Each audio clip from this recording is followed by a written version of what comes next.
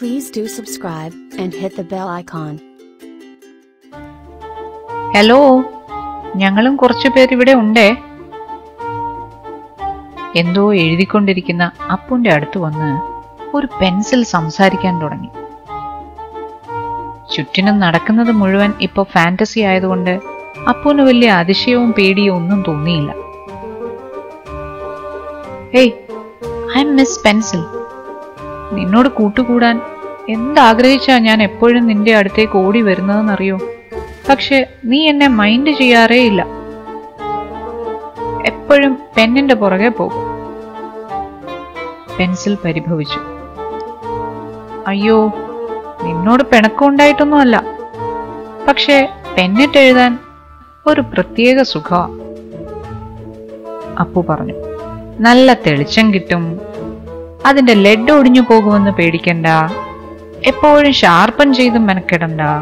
പിന്നെ ഇതിലെല്ലാം ഇമ്പോർട്ടന്റ് ആയ സൂപ്പർ സൂപ്പർ സൂപ്പർ റീസൺ എന്താന്ന് വെച്ചാ, പെൻ യൂസ് ചെയ്യുമ്പോ നമ്മളും ബബിയെയും തീപ്പെട്ടിക്കൊള്ളിയും കുട്ടിത്തേവാങ്കിനെയും ഒക്കെ പോലെ വലുതായി എന്ന് തോന്നും. Interesting names. ഇവരൊക്കെ ആരാ? പെൻസിലിന് ഉത്സാഹമായി. ബബി എന്റെ ഫേവറേറ്റ് വൺ ആൻഡ് ഓൺലി അമ്മ.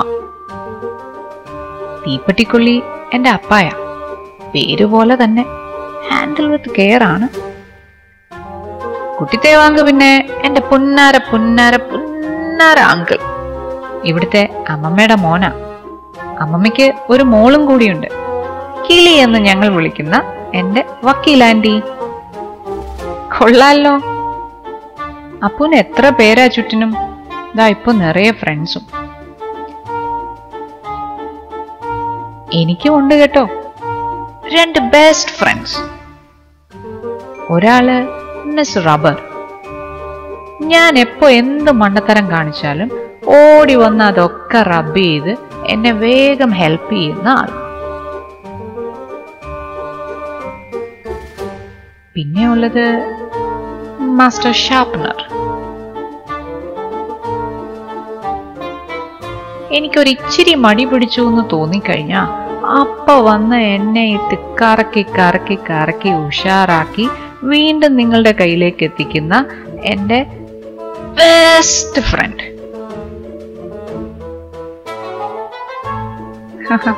കൊള്ളാലോ നിന്റെ ഫ്രണ്ട്സ് രണ്ടും. അപ്പോ അപ്പോ അയ്യോ, എന്റെ ഫ്രണ്ട്സ് വിളിക്കുന്നു, ഞാൻ പോട്ടെ. By the way, nice meeting you miss pencil. അത്രയും പറഞ്ഞ് അപ്പു ഓടാൻ തുടങ്ങി. Nice meeting you to my hero. Good luck. Take this with you. Miss pencil എന്തോ ഒരു വസ്തു എന്റെ നേർക്ക് എറിഞ്ഞു തന്നു. നോക്കുമ്പോ മിസ് പെൻസിലിന്റെ പടമുള്ള എന്റെ ബാഡ്ജ്. 4 മണിക്ക് ലോറൻസ് അങ്കിൾ ഊഞ്ഞാല് കെട്ടിത്തരാമെന്നോ പറഞ്ഞത് നീ മറന്നോ അപ്പു? വേഗം വാ. അപ്പുവിനെ കാണാഞ്ഞ് സോയക്കുട്ടി റൂമിലേക്ക് വരികയായിരുന്നു. സോയയുടെ കയ്യും പിടിച്ച് ഓടുന്നതിനിടെ അപ്പു തിരിഞ്ഞു നോക്കി. മിസ് പെൻസിൽ അപ്പോഴും അവിടെ കൈ വീശിക്കൊണ്ട് നിൽക്കുന്നുണ്ടായിരുന്നു.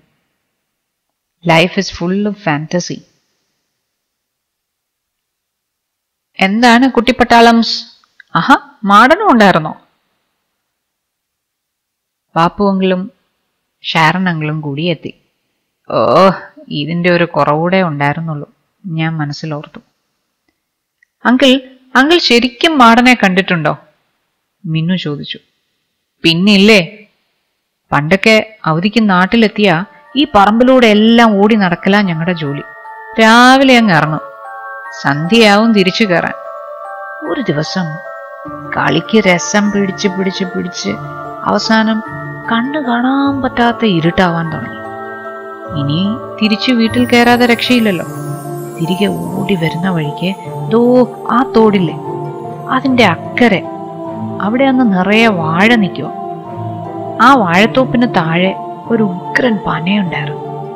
ആ പനയുടെ ചൂട്ടിലെത്തിയപ്പോ ഒരു മനുഷ്യൻ. ഞങ്ങൾ ഓർത്തത് കുട്ടൻ ചേട്ടനാണെന്ന. അന്ന് നമ്മുടെ ചാക്കോയ്ക്ക് പകരം ഒരു കുട്ടൻ ചേട്ടനായിരുന്നു ഇവിടെ ഉള്ളത്. കണ്ണൊക്കെ ചുമന്ന്, ഷർട്ടിട്ടിട്ടില്ല, തോളിൽ ഒരു തോർത്തുണ്ട്. കാലിൽ കൊതുക് കടിച്ചപ്പോ ചൊറിയാനായി ഞാനൊന്ന് കുനിഞ്ഞു. അപ്പോഴാ ശ്രദ്ധിക്കുന്നത്, മുണ്ടു മടക്കി കുത്തി നിൽക്കുന്ന ആ മനുഷ്യനെ കാലില്ല. കാലില്ലേ? പൃഥ്വിക്ക് പേടിയായി. പിന്നെ അയാൾ എങ്ങനെയാ നിൽക്കുന്നേ? മനുഷ്യന്റെ കാലിന് പകരം അവിടെ 2 പോത്തിന്റെ കാൽ. പോത്തും കാലെന്ന് വെച്ചാ? പൃഥ്വിക്ക് മനസ്സിലായില്ല. എടാ കുട്ടാ, പോത്തിന്റെ കാൽ. പോത്തെന്ന് വെച്ചാ ബീഫ് ബീഫ്, ഷാരൺ അങ്കിൾ പറഞ്ഞു. എന്നിട്ട് നിങ്ങൾ പേടിച്ചില്ലേ? സോയക്കുട്ടി ചോദിച്ചു. കൊള്ളാം, പേടിച്ചോന്നോ?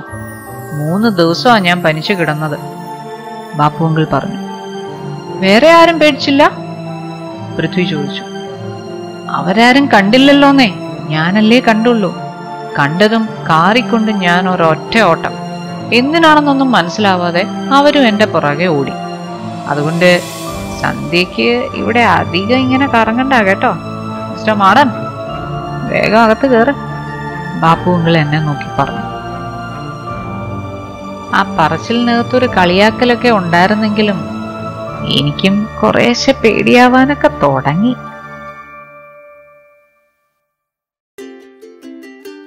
Please do subscribe and hit the bell icon.